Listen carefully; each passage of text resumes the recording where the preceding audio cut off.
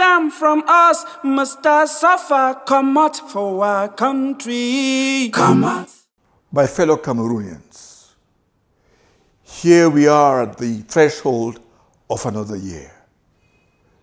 This time last year, we were sad, yes, but buoyant with hope, founded simply on the love of our country and the love of one another. Today, elections have come and gone.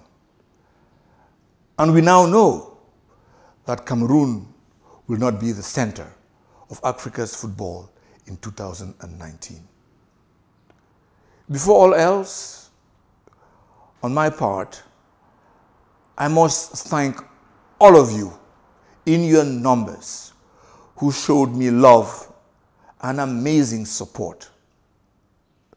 My commitment to those of you to whom I promised support remains unshaken. To the Now movement, I cannot thank you enough for your support. I am proud of what we were able to build in just 1 year.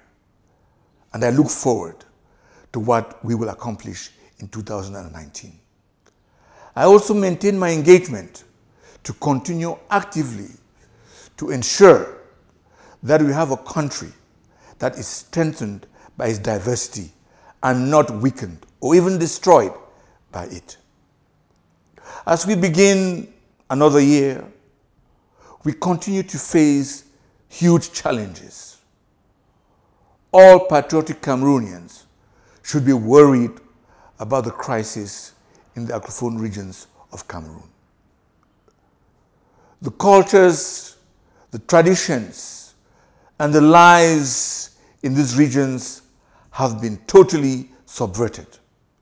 Many families have had to bury their loved ones far away from the lands where they would have wished to be buried. I, for one, am marked by the fact that in the first time in decades, I have not been able to go home and pay my respects to the relatives of mine who went before me. Further, the moral authority of our religious leaders, which many times constituted the recourse of many citizens, has been openly challenged to the point where some clergymen have lost their lives. Sadly enough, some of them were foreigners living in Cameroon, having come here driven by the passion to help and to serve. What is most preoccupying is the level of misery that has befallen our regions. The viruses of tribalism, division, and discrimination continue to dig deep into the fabric of these regions. Conservative estimates of death place the toll over 1,000 people. Displaced persons are ever increasing. Refugees continue to flee to other countries. Further, we are still dealing with the scourge of Boko Haram in the far north region, and we are also dealing with the continuing insecurity in the east region and the Adamawa region, resulting from the unsolved conflicts in the sub-region.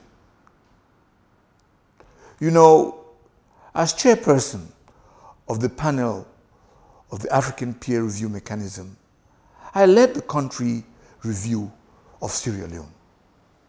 Today, every day that passes haunts my nights as I see the same things that shocked me in the evaluation of Sierra Leone slowly happening in my own country. Vengeance, repression, oppression, victimization, collective punishment, extrajudicial killings. The first victims, sadly, are always the poorest and the weakest, numerous among whom are women and children. Girls who are excited about a bright future suddenly find themselves living in forests and becoming mothers at a very early age.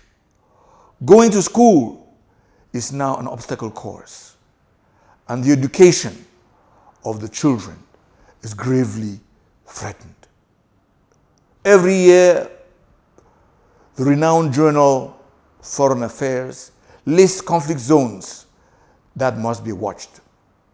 Cameroon, sadly enough, is in the top 10 for 2019. Among Afghanistan, Yemen, Libya, Iran, and many other countries. A report presented to the Security Council clearly states that the crisis in Cameroon is one of the fastest growing in terms of the victims it is producing. Inclusive dialogue must happen as a matter of urgency. And it is, in my humble opinion, very important that the Anglophones talk to each other first. That is why I have always endorsed fully, without any reserve, the initiative of Cardinal Tumi and his colleagues. It is important for every healing initiative to be wholesome. It is most unrealistic to imagine the possibility of addressing only part of the issue. There must be a plan for the return of our citizens to a sense of normalcy and to their homes. This means, among other things, returning people to their villages and assisting them in the reconstruction of their homes. Clearing the fate of all the prisoners apprehended as a result of the current crisis and setting the parameters for inclusive dialogue are essential in this process. Further, we all know that the system of governance in our country has shown its limits at the expense of the citizen.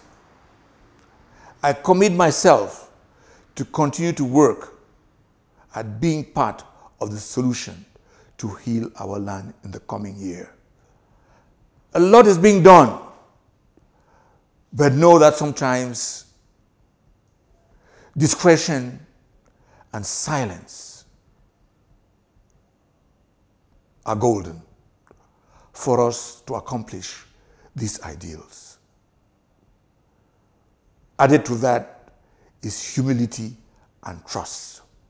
All these are absolutely essential.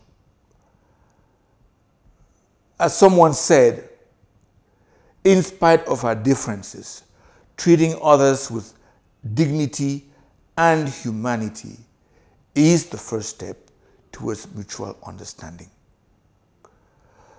So as we cross into 2019, let us reflect on what Nelson Mandela said as he stepped out of jail. As I stand before the door of my freedom, I realize that if I do not leave my pain, anger, and bitterness behind me, I will still be in prison. If we will solve this crisis, we must also look beyond our pain and our bitterness and have an honest conversation about how we begin the healing process in Cameroon, so we can make diversity our strength. God bless Cameroon. Is the key to development. Is the key to development.